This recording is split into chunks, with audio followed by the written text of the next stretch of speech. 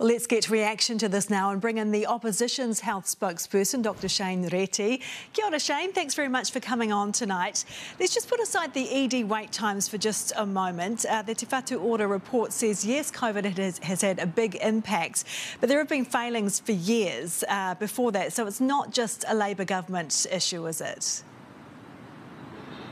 No, I think that's right. I mean, it's too convenient to just wave COVID as the excuse for everything. It sort of is used to sanitise all sorts of bad decisions and bad behaviour.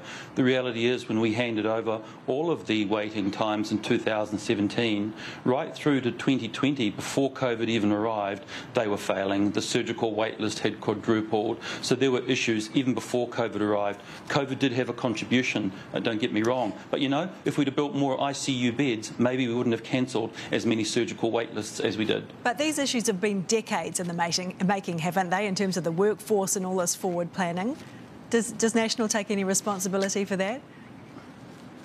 Absolutely. I will own everything that we did that was good and that we didn't do so well during the 9 years of our last term. But what is also true is that every single day of this last 5 years, this government needs to own.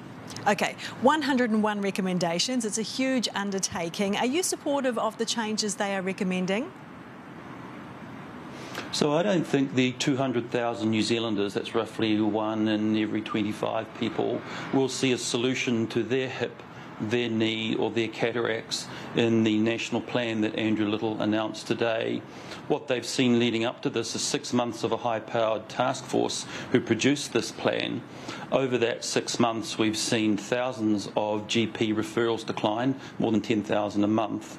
We've seen patients increase on the surgical waiting list. OK, so what's missing from the plan then in terms of practical steps? What's missing? In terms of practical steps? What's missing here is, what's clearly missing is targets.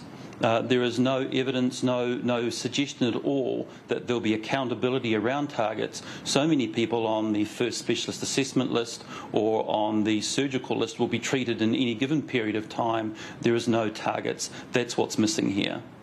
OK, very quickly, what would National do differently then?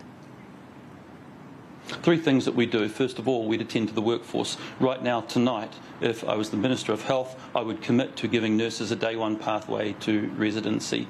Secondly, we would reinstitute a focus on targets. And thirdly, we would use some of the $486 million in health reforms and direct that back to our frontline staff and services that are so desperately needing attention. OK, Shane, thanks very much for your time tonight.